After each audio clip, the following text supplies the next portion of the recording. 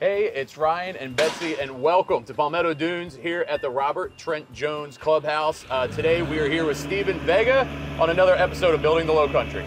So Stephen is the Vice President with Lowcountry Pavers. Thanks for being here today with us. And so what are we doing here? Because there's a lot going on around here. There's a ton going on, right? So a ton of site construction. Robert Trent Jones is updating all of their parking. They're really revitalizing and beautifying this new space.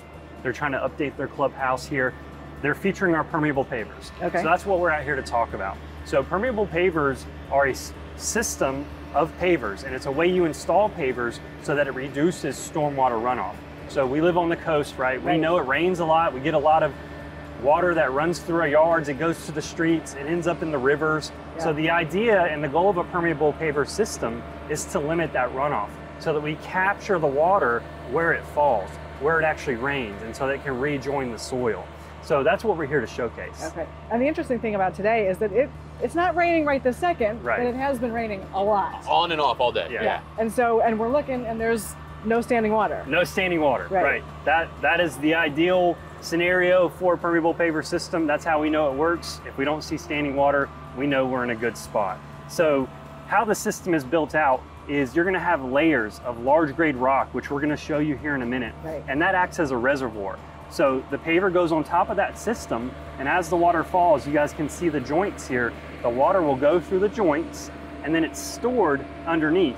And then what that allows that to do is it allows the water to rejoin the soil and be dissipated naturally so that we don't have to route it to a sewer. We don't have to route it to a stormwater pond. It can just drain into the soil naturally. So we're not putting extra stress on any of those drains. Absolutely. And we know coastal flooding is a big issue. We know we're limited on the amount of space we have on this island and in Bluffton to develop.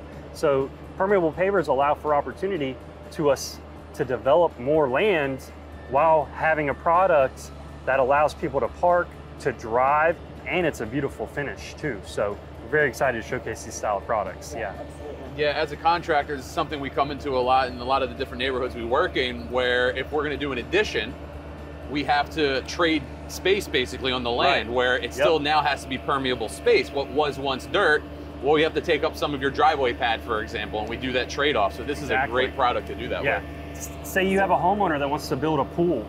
Well, that pool is gonna count against your land use, right? So that's considered an impervious surface, meaning water can't go through it. To offset that, you can use a permeable paver on your patio, pool deck, or driveway, and now you can build a bigger pool. You can build a pool house. You can add another building. If you're a commercial property, think about the opportunity that is. Now you have another cash flowing opportunity for a new building, right? So there's a lot of opportunity when you utilize a product like this. Well, and it's interesting, you obviously just mentioned, both of you, that it's not just commercial usage, it's residential usage as well. We do a ton of driveways, specifically here in Palmetto Dunes. A lot of the new construction you'll find, they're requiring these. And so we've done quite a bit as far as supplying them on residential builds as well. Yeah, absolutely. Well, so we're gonna go take a look at some big piles of rocks. Yeah, let's go do that. Yes, absolutely.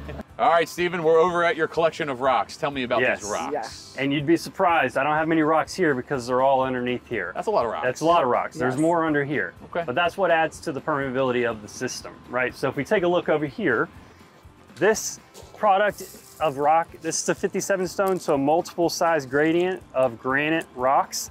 These build up the bulk of the base. So underneath these pavers, you have, anywhere between 6 to 10 inches of this product compacted. And then what happens is as they compact, there's still voids there. So then when it rains, the water can go and fill up the voids so that this can act as a storage system. Okay. And then on top of that, you have this other gradient. So this is an 89 stone. Again, multiple sizings, but this will build up that layer that you actually lay your pavers on. So you have about 1 inch or 2 inches of this, and then you compact this, you level it out, you put your pavers right on top. And then you actually, if you look in the joints here, that's the same rock that you sweep into the joints. And then again, as it rains, as you kind of saw earlier, and as you're seeing now, it's gonna rain, and the water's just gonna go right through the joints. And you're not gonna have any standing water. All that water is gonna go into the reservoir base. It's gonna stay there until it drains and it is absorbed into the soil, and it'll leach out into our natural water table. Cool. Excellent. Well, who knew that pavers could be so interesting? Yeah, absolutely. Thank you so much for sharing this entire process with us. Yeah, it was really great. Thanks so much.